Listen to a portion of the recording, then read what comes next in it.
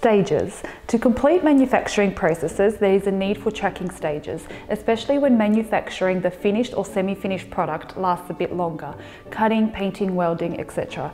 The tracking is used to determine how many pieces are completed, committed, and most importantly, how many of them are in which stage.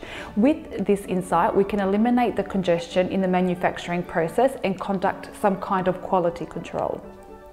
Our developers solve this in Erpag by including the stages option by following the output item from work order through stages.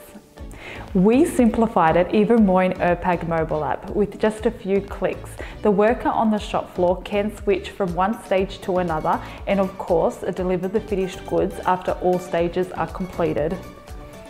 For further information, please visit our link below.